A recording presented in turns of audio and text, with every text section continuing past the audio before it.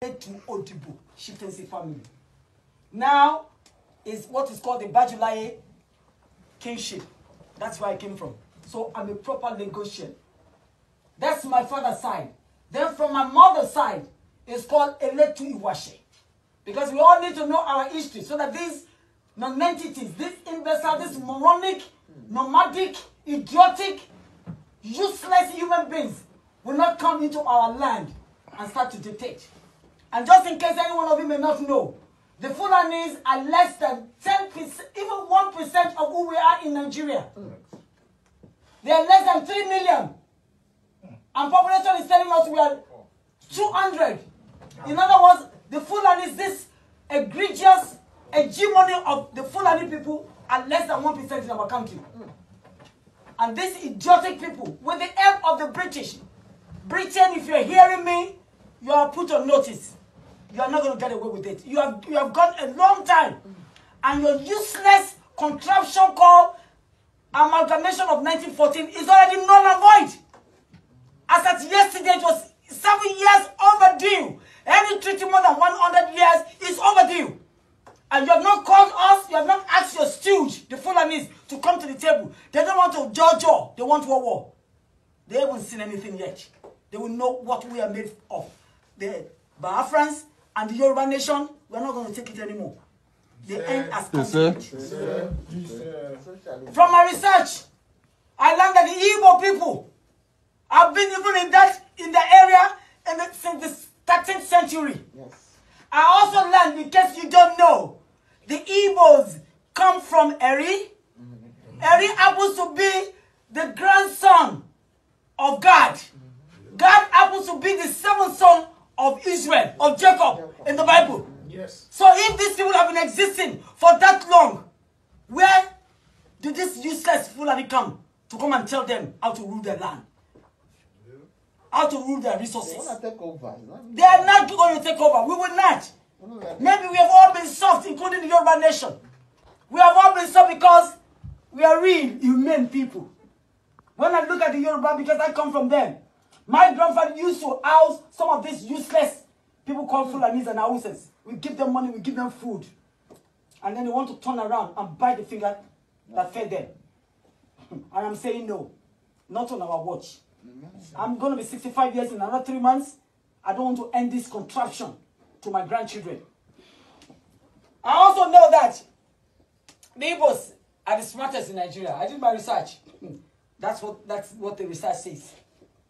And if they have been that long managing their resources, enterprising, nobody should dictate to them in the 21st century how to run their life. Now to come to the Yoruba people. I know my people are educated. They are sophisticated. They are very cultured. Yep. And sometimes their nicety is not because they are weak.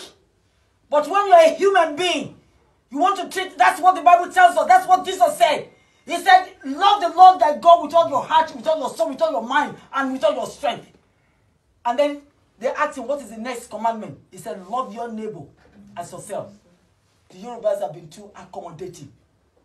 They allow foreigners everywhere to come because they believe what is good for me should also be good for for people around me. And they allow them to come. But it's a shame that right now, the Yorubas don't even have a nation. They don't have themselves. The Fulanis has override everything that they are doing. Why are we exiting? Why is there going to be a Yoruba nation exiting?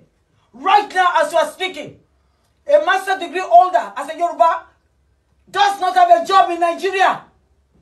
But an Hausa, a Fulani man who went to ordinary high school or elementary school or primary 2 is now a commissioner, is now a director.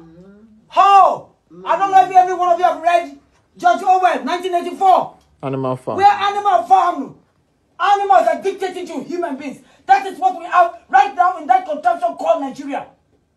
And the so-called 1940 amalgamation, which Lord Lugard, in his impunity, had to tell the Northern Protectorate, which consists of the houses, and the Southern Protectorate, which consists of the Southeast, the Southwest, the South-South, and the Middle Belt.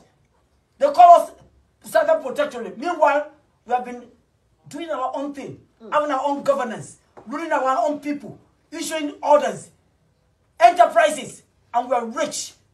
We all know about Oferami of Bini. The kingdom is extremely rich.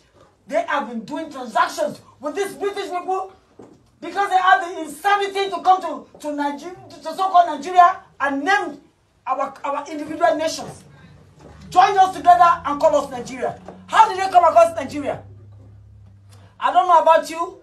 There is no nation in Nigeria that can explain what Nigeria is. Niger area. Yes.